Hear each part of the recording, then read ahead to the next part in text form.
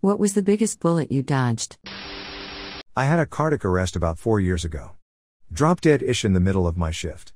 Found out after I woke up about a week later that A. The manager who saw me fall was a former lifeguard and knew proper CPR. B. An ambulance happened to be passing about 2 blocks away. C. Probably the best cardio unit in my state was a 10-minute ambulance ride from where it all happened. Walked out of the hospital about 2 weeks later, full recovery. Just before starting HS, I got hit by a car doing 35 miles per hour while riding my bike. T-boned, my bike went under the car, I was thrown up, smashed the windshield out with my back, was flipped over the car, and landed a perfect no-hop landing, on my feet, like a gymnast, minus the arms raised flourish at the end.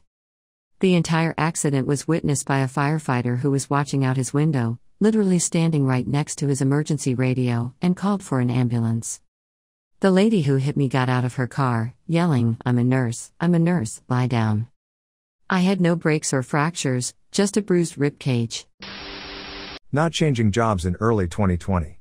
Would have been a short-lived promotion after early restructuring and layoffs. I changed jobs March 9, 2020.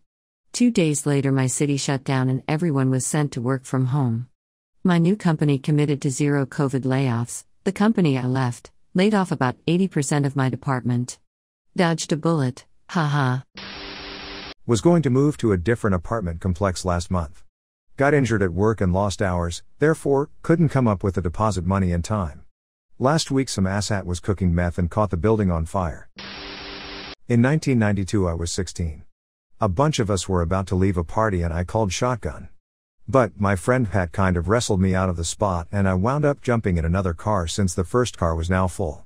The other driver and I watched as our friend's car skidded into oncoming traffic. Pat was airlifted to the local trauma hospital where his dad told a huge group of us teenagers that Pat had succumbed to his injuries. Maybe that's not exactly bullet dodged, but...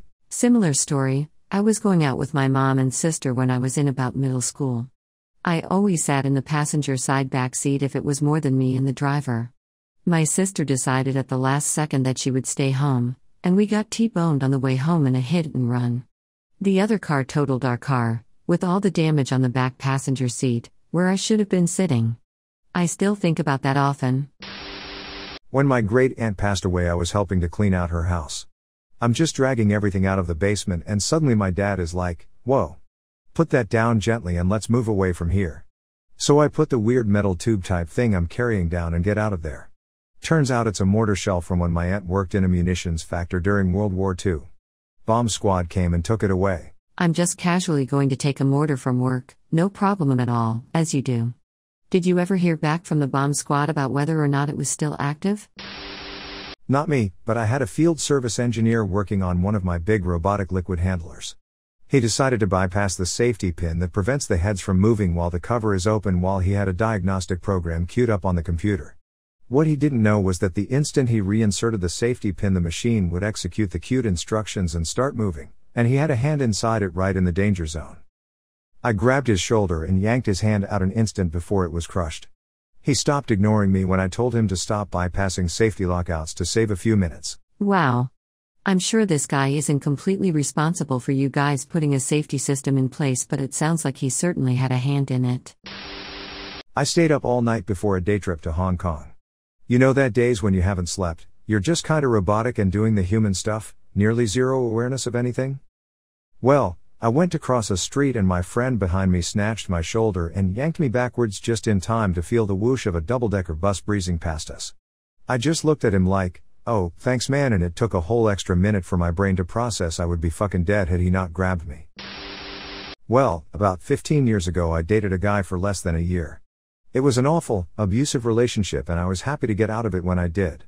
About 8 to 9 years ago, I saw him on the news. He strangled his girlfriend to death. He then dismembered her and lived with her body for a month or so before he was caught. Similar situation, but he had kids with another woman and ended up murdering their kids and tried killing her. He also robbed a ton of old people and now he's in jail for life. Bullet dodged. Went to kill myself by putting a plastic bag over my head and tying it off. Figured it would be less messy to be found. My cat started going crazy on the other side of the door when I started to get lightheaded and feel sort of nauseous. I thought, oh right, you need your dinner and no one else will feed you. and I untied the bag to feed the cat.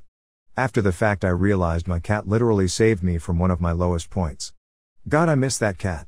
Still can't believe I came that close. My mother left me in one state and went back to my abusive stepfather.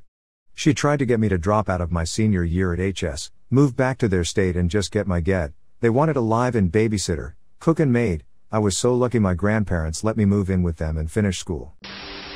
Not my story, but a girl I knew had had a few drinks and decided to hitchhike home, a town about 40 minutes away from the one she'd been drinking in. Note it is very common for people to hitchhike in this area. She gets picked up by a car of guys, all seems fine until she points out they can drop her off just up ahead, and they keep driving. She had that instant sober feeling. She plays it off like she's clueless and totally down to keep hanging out with them, acting like she's very drunk meanwhile they're back in more forested area of the highway. Then she fake dry heaves and says she about to puke, really putting on a show so they stop to let her out. She books it into the bushes and just doesn't look back until she's safe. After I had a stroke, I was in a coma and it didn't look like I'd wake up. The DRS asked my wife if they should let me go.